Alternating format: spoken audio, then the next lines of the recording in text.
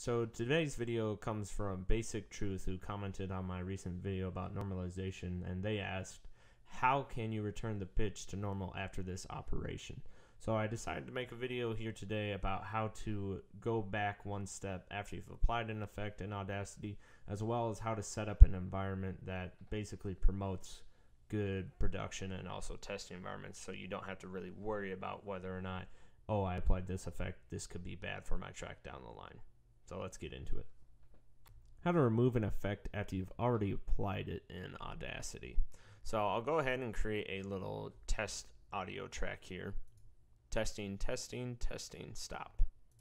Okay, so I have my little short track here that I'm going to be applying an effect to and then removing it. So first, like Control A, select the entire track here, and I'll just do a simple echo.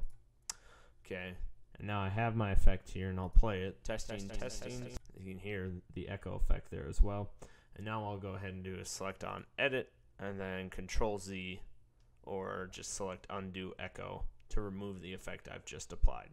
Now something else that you can do to pretty much ignore this whole scenario that we're in right now, I'll go ahead and remove the echo currently. What we can do is we can actually duplicate this track and then have one be our production track and one be our testing track. So if I go Control A, select all, and then click on edit and then duplicate, now I have two versions of the same track.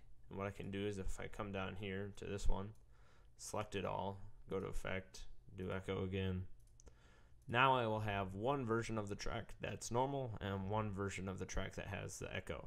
So if I play either one and I decide, oh, I like the echo one, I'll continue with that one, then I can delete the regular one.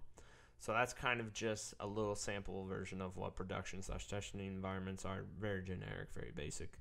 But that's just probably the best practice that you want to go forward when you're deciding whether or not, or concerned about whether or not when you add an effect, if there's going to be an issue down the road.